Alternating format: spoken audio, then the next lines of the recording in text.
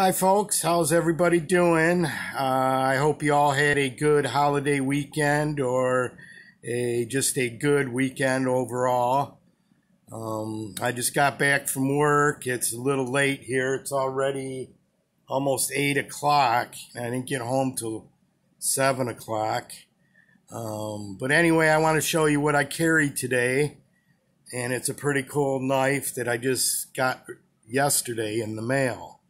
And for some updates, I'm still waiting on some things. I'm still waiting on my Smoky Mountain Knife Works order. And also I have my Grail knife that I'm not going to tell you what it is yet. Although I want to badly. That's still being held up in San Francisco right now. So actually I got like 3 different orders stuck in California, many miles away from me. But anyway, they'll get here sooner or later, I guess. Let's take a quick spin around the block.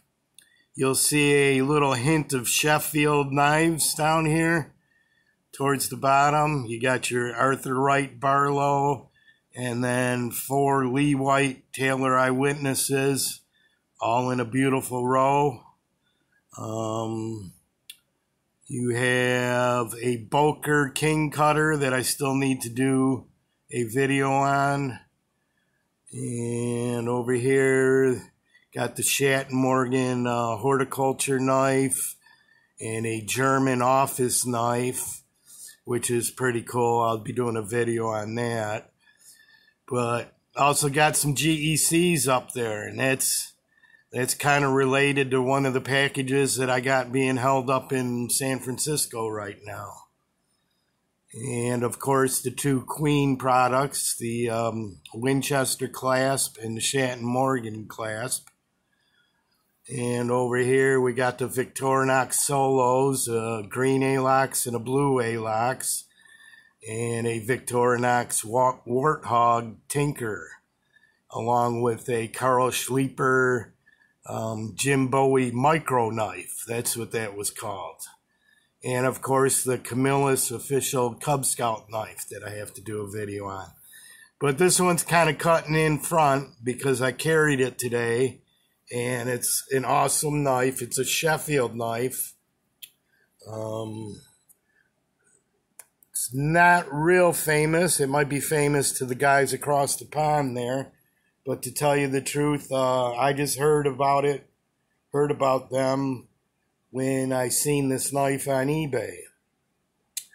And I'm not going to slide it out because it's a black ebony handle and it probably won't show up real good.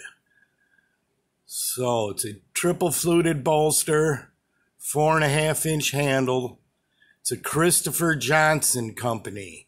Now, they were around for a long time, and George Woostenholme Company, the Woostenholme Company, bought them out in 1955. So this could be anywhere from 1955 to the early 20th century, probably. Anywhere probably from 1920, maybe. I mean, because it holds the old style. And by that, I mean, here's an 1800s double fluted bolster Taylor Eyewitness. And this one's in buffalo horn, and this is in ebony. But you can see this is 1880 to 1900s. And this, I don't know what the date is on it. But I'll compare the two a little closer in a minute. I want to show you how strong the pull is on this. It has a long pull. And listen to this.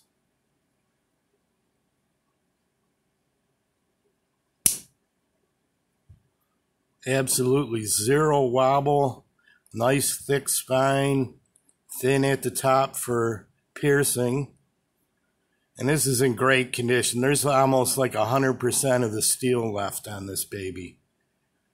Let me show you the maker mark. Now, there was 3 companies out of Sheffield that used a flag. I don't know if you can see that. Let me see. Here's my little pointer here. right here. It says CJ. This is actually a flag, and the post of the flag goes all the way down to here. And this would be the bottom of the post. So actually, this would be an upright flag in this direction. But the other two were Walker Hall and CK. So you got CK, CJ, and Walker Hall that used a flag on their maker mark. But here you'll see it's a little worn off. Top line, it says C.Johnson, Sheffield, England. There's the CJ, the flag. Everything turned yellow. But this is just a cool knife. I carried it right in my back pocket, no sheath. Sharpened it up a little bit at work. It's pretty sharp. Got the half stop. Listen to this clamp down. Bam!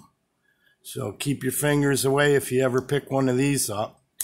What I do like about it is, I don't know if you guys remember me telling you, but I do like a flat knife like this. For one, you can just set it down and it's going to stay where you set it down. And for the other, it's easy to index without looking at it. So, you know, if you want to flip it to make it cut this way, you pretty much know where the edge of the blade is at all times.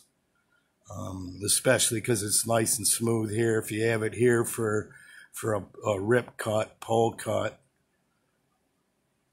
But I know for the Sheffield knives, the lamb foot and sheep foot blade are kind of the belle of the ball.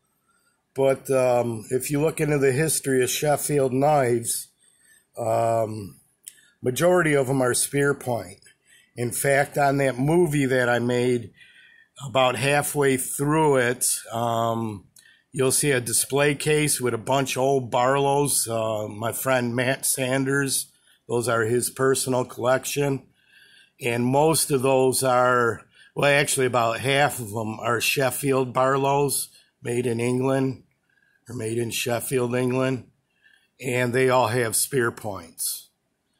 So although the lamb foot and the sheep foot are probably more stylish, I think the spear point is more of a all-around useful blade because you can pierce straight ahead with it, and you got a little belly here to roll your cuts with. And just a beautiful handle, beautiful ebony handle.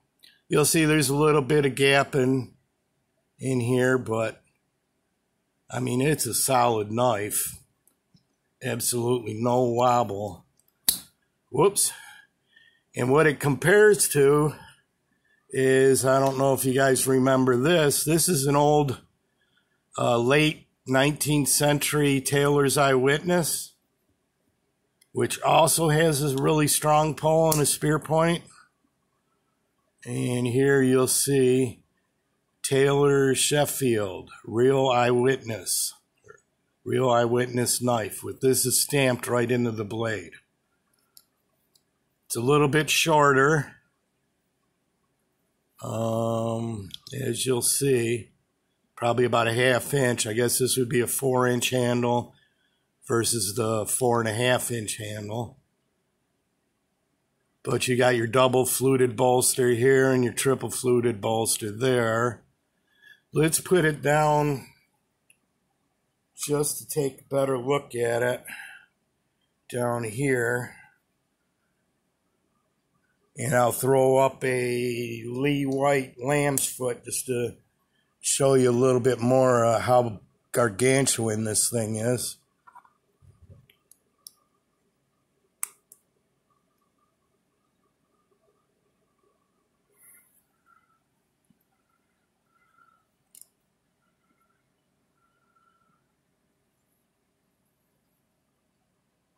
Let's see if we can turn the light on.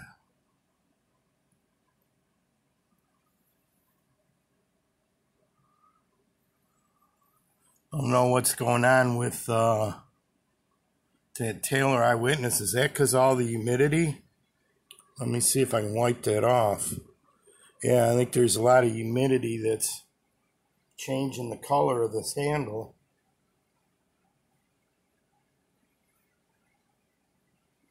It's been like 90, over 90 degrees and real humid here in Michigan for the past week, probably 8 days in a row. So as you can see, that ram's horn sucked up some moisture. So what I'm going to do after this video, put it in a plastic bag with a bunch of desiccant packs and see if I can draw some of that out.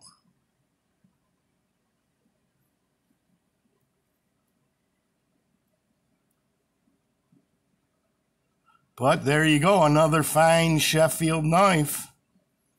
A great user, back pocket carry with a strong pull. So until next video, my friends, take care. Peace.